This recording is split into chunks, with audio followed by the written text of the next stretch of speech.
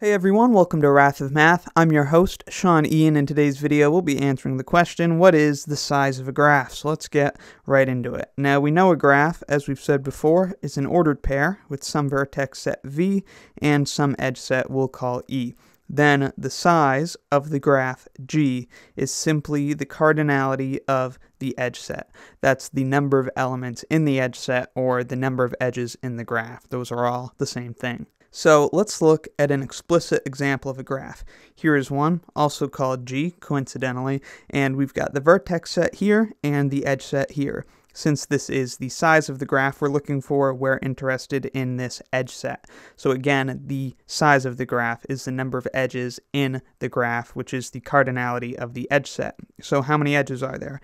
Well, we simply have to count them up. We've got 1, 2, 3 edges. Thus, the size of G is 3, because there are 3 edges in the graph. Just to look at that definition written out, again, the size of a graph is the number of edges in the graph. We saw back here, 3 edges in the graph G, 3 edges in the edge set, thus the size is 3.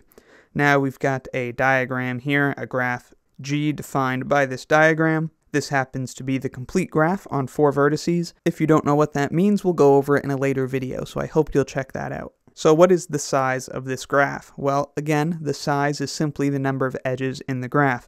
And here, how I've written it, I've drawn the vertices in black and the edges in blue. So all we have to do is count the number of edges, which are the blue lines joining the vertices.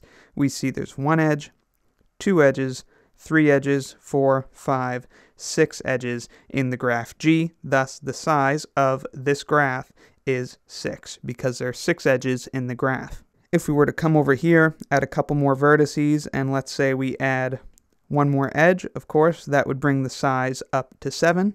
If we were to, say, erase that edge and erase this edge here, then there would be a size of 5 in this graph, because we'd have 1, 2, 3, 4, 5 edges.